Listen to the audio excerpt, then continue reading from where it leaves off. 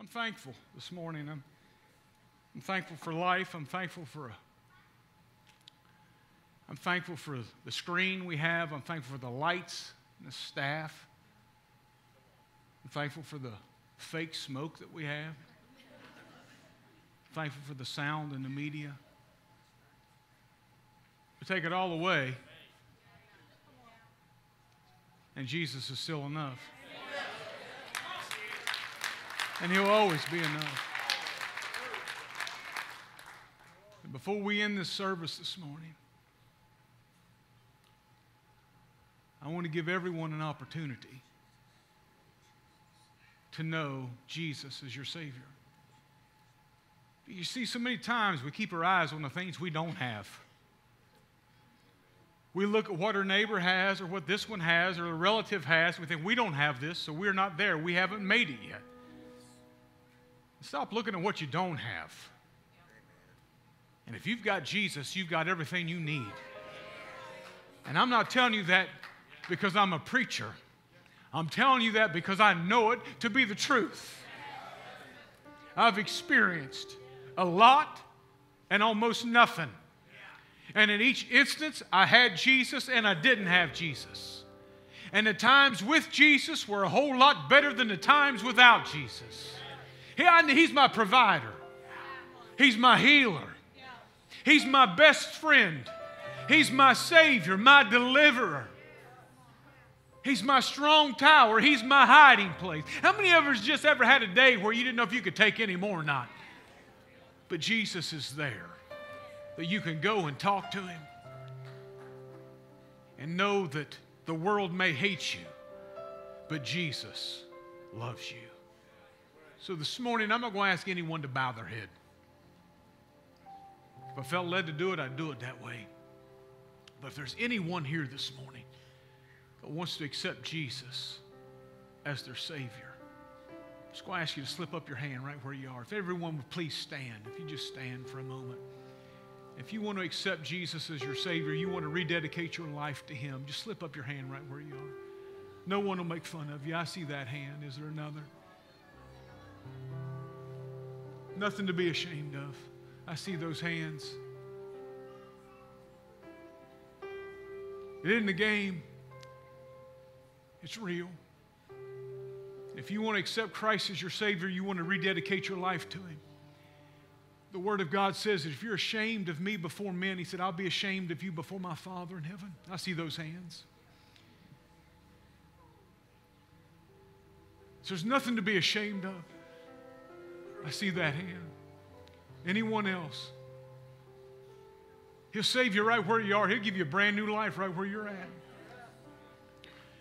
All of you, I want everyone in this room to pray, and watching by internet, I want you to pray this prayer with me. And if you raised your hand, I want you to repeat this prayer. And once you repeat this prayer, before you leave this place today, I want you to tell somebody about the decision that you made to receive Christ as your Savior. Because it's one thing to do it when no one knows, but it's something different when you tell somebody about what you've done. It makes us accountable. So right now, everybody just pray with me. Jesus, I come to you this morning, a sinner. But today, Jesus, I ask you to forgive me of my sin. I receive your blood that washes me and makes me pure. And right now, today, Jesus, I accept you as my Savior. Come into my heart. Make it your home. Abide in me, Jesus, and help me to live for you the rest of my life. In Jesus' name, amen. Can you put your hands together and thank the Lord for all of those who accepted the Lord this morning? And if you have, if you raise your hand, I'm going to ask you to stop by our welcome center out here. We just have some material we just want to give you to help you get started in your walk with the Lord. And this morning, I don't know, I'm going to open the altar up. If you have a need in your life, something you just need to, it's just something about being in God's house on Easter. There's an anticipation. There's an excitement. It's different on this day than most days. And the thing about it is, He doesn't hear any better today than He does any other day.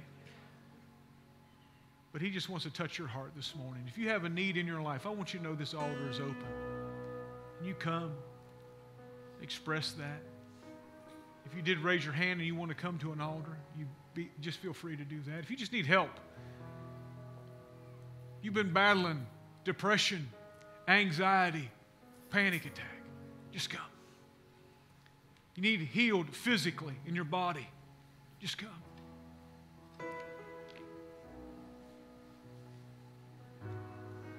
Or if you held out not accepting Him as your Savior, I know the game, I know the drill, I've played it myself many times, feeling the conviction of the Holy Spirit weighing down on me. So God, if you just let me out of it this time, I'll do it the next time I'm in church. There may not be a next time. I played that game before, and the next thing I know, I was staring down the barrel of a gun. I'm not playing games. I'm serious with you. And I knew that at that moment, that if that person pulled the trigger and I died, I'd go to hell. Don't leave here today not knowing that you're right with the Lord. You come as the worship team sings this morning. This is Keli Rueckert. This is my secretary, my personal assistant, whatever. She runs the ministry. But don't tell her that. She'll ask for a raise. She is a very dear friend to my wife and I. We lean on her greatly. And Kelly's usually very quiet, usually. But this morning she come up and she said, Pastor, I believe I'm supposed to share something. And when she speaks and she says she's supposed to share something, I believe that's God dealing with her heart, because she never does that unless it's the Holy Spirit. So I want you to give your undivided attention to Keli for a moment, if you would. Go ahead, Kel. I just feel like I'm supposed to share with you all mine and my husband's Easter story. We were living in Newport News, Virginia.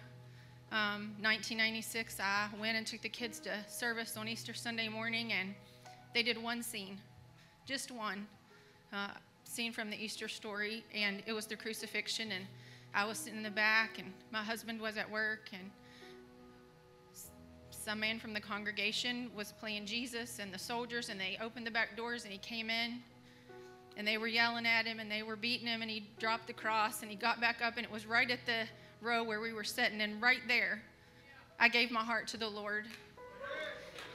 And 1 year later, our family all was here, and they were going to church in Huntington at New Life Church, and just about everybody in my family was in that production, and we came home to spend the week. The kids were on spring break, and we went that Saturday night to see the drama. Got up the next morning and went to church. We were going to visit other family while the rest of mine was doing the production, and in my mother's house, in the bedroom that we were staying in, my husband, he wasn't feeling well, and he went to lay down, and I was trying to get the kids settled in the living room, and he called me in, and he said, Keli, last night at the drama, I knew I was supposed to go forward, but I didn't want to embarrass everybody. But I know that I'm supposed to give my heart to the Lord, and in that bedroom in 1997, 1 year after I had given my heart to the Lord, I got to lead my husband in the sinner's prayer. And it changed our life, and it changed our generations. I see my daughter and my son-in-law up here helping in worship, and my son and his wife who are quiet, and they don't say anything, but I know that the Lord speaks to them from the things that he shares with me. And now I see our grandchildren and what they're walking in. And I just want to tell you that if you're here this morning, and if you weren't one of the 10 or 12 people that came forward, it's never too late. It doesn't matter if it's in this building, if it's at this altar, if it's in your pew. It doesn't matter if it's tomorrow at home, in your car, with a coworker, with your spouse or your child. It's never too late. He is always waiting. His arms are always open. He's saying, son and daughter, come home. I'm waiting for you. You're the one that I'm waiting for. So never think that it's too late. He can change your generations. Let this Easter of 2021 be a moment that you can look back on, that one day you can come up here and you can say, he changed our whole life. He's so good every day, all day long. Even in the bad times that you feel like are bad, he's always there. He never leaves you. He never leaves you, so give your heart to Him. Call Him Father. He's waiting for you.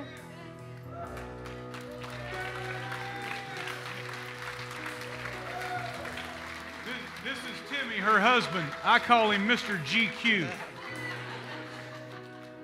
I've got to finish this story. Go ahead, Timmy. What happened in that bedroom that night? I've never shared this with anybody. But that night, as I was laying there, I heard the Lord say, "Are you ready?" And He had approached me many, many times before, and I've always said no. But this is that night that He wasn't taking no for an answer. Go ahead. And I kept on saying to Him, "Lord, I'm going to fail you. I'm going to fail you. I promise you I'm going to fail you." And He kept on saying, "I know you are. I know you're going to fail me. Don't worry about it." I said, but Lord, I'm going to fail you." He said, "My grace and mercy is never ending." And there was like a pause at that time. And I just wanted to say, "Are you still there, Lord? Are you still there, Lord?" And then He said these words right here. He said, "Would you do it for me?" And that just broke me right there. That my Savior, would ask me to do something for Him after He had given His life on the cross for my sins. And I just couldn't say no more. I just said, "Yes, Lord. Yes, Lord." Go ahead, Timmy. Oh. And the blessings that have fallen from that day is unbelievable. It's something I never regret. It's the greatest moment in my life. Go ahead, Timmy. Oh, yeah. It is just amazing what He'll do for you. And no matter what direction you go this day, if you say yes or no, He'll be there when you're ready for Him to say yes. Yes, He will be there. He never leaves you. No matter what road you follow, He'll be with you, and He will follow you. When you're ready, He'll be there to say, "Come on home, son." Amen.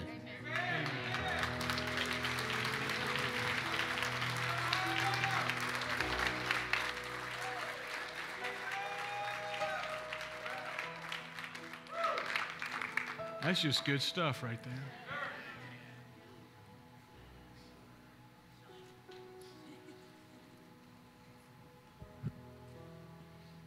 Just take Him at His word.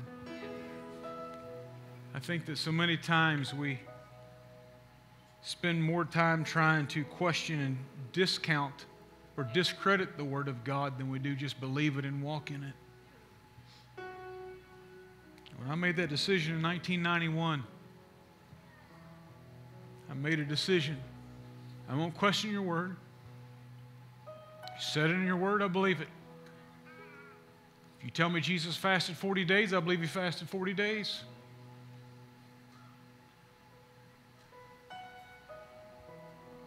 If you told me that how you created man and breathed the breath of life into him, I believe it. But guess what I'm saying to you? Is that when you accept Him and walk it out, there's great miracles awaiting to take place because of your obedience. You saw them today. Souls have been saved, and then Kelly and Timmy get up here, and I know, in my spirit, I know someone during that testimony accepted Jesus as their Savior because they thought they had to go through some kind of program to get saved. And you don't. All you have to do is say, "Jesus, save me." And the Word of God says, whoever confesses with their mouth and believes in their heart. You confess Jesus as Savior and you believe in your heart that Christ raised Him from the dead. You're saved. You don't have to go through a program. So today, ponder what's been said, what you've seen, what you've heard. And I leave you with these words. Are you ready to meet Jesus? And if not, get ready. I pray that you all have a great and happy Easter. I want to pray, and then we'll dismiss. Anybody enjoy the one scene that we had from Exodus? It was wonderful. Well, Father, in the name of Jesus, we just come today. We thank You for this time. Father, we thank You for when things don't turn out the way we thought they'd turn out. Lord, in the midst of it, you're still God, you're still faithful, and you're still in control. So, Father, I pray that you would touch hearts right now. Hearts in the sanctuary, hearts on the internet. Father, I pray that you would move in unprecedented fashions. And Father, I pray that souls, you just continue to tap on the heart of those souls that need to accept you as Lord and Savior. And Father, I pray that you would heal physically. I pray you would heal emotionally. I pray that you would heal spiritually. And Father, I pray that you would just move. I pray that you would do a work that no human hand can do. And Father, I thank you for this group of people known as Maranatha Fellowship. I thank you for my wife who had a vision for this one scene this year. And I thank you because of that there was a group, there was a team of people rallied behind that vision and watched it come to pass. I thank you for our media department. I thank you for our sound department. I thank you for our kids department, our youth department, God, and all that makes up the ministry of Maranatha. I thank you for every volunteer, God. I thank you for every person that calls this home. I thank you for every individual that has come out this morning looking for something, for someone. It was Easter. You thought you had to be in church. God said, no, I just wanted you near me. And He wants you to know that He is there for you if you just cry out to Him. Father, I thank you for this opportunity. And Father, I pray you bless these people as they go home today. I pray you bless their family time. Lord, I pray you would mend fences. I pray that you would heal wounds in families today. And Father, I pray the peace of God would rest upon each heart under the sound of my voice. I thank you for it.